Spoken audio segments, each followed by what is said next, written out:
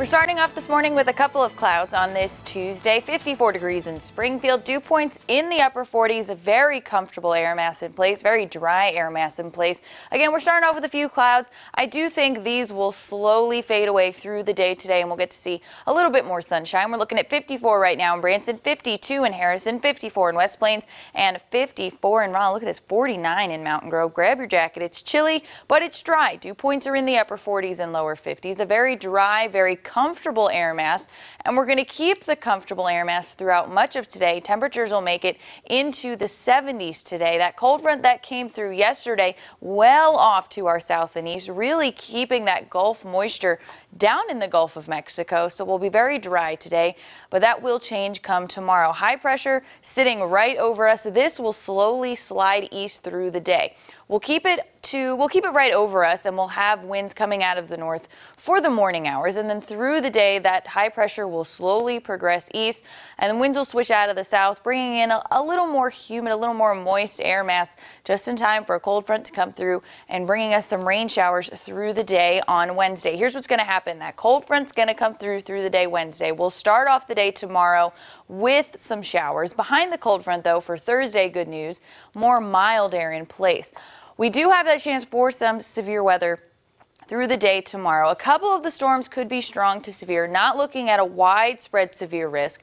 And the main threats with any of these storms are going to be damaging winds up to 60 miles an hour and maybe some quarter-sized hail. Otherwise, not looking at any widespread severe weather through the day. We're going to have lots of sunshine through the day. Temperatures in the upper 70s, very comfortable, very warm, very dry today.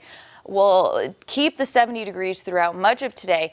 Those clouds will start to increase through the overnight hours, and then after 1, 2 o'clock in the morning is when we'll start to see that line of showers make it into our northwestern counties, and by sunrise make it here in Springfield. So as you're heading out the door tomorrow morning, probably going to want to grab your rain jacket and your umbrella. We'll have a wet start to the day. Keep the umbrella and the rain jacket handy because we'll have another round of showers and storms through the afternoon. This is the round where I think a couple of these storms could be strong to severe, with again those damaging wind threats and that quarter-size hail. All of that is out of here by midnight Wednesday, leaving behind temperatures in the 50s and 60s.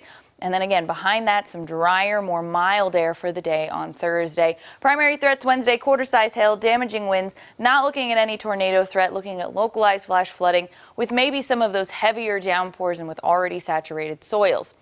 We have more rain chances in the forecast. Thursday will be dry, but Friday what's going to happen is we're going to have a lot of Gulf moisture really make its way into the Ozarks. We'll have a stationary front sit over us, and then we're going to have a very wet, unsettled pattern from Friday through the beginning of next week. It's a little too early to determine any modes of severe weather, but flash flooding is going to be a concern with already saturated soils and some heavy downpours possible through the weekend. Not today. Lots of sunshine, temperatures in the upper 70s.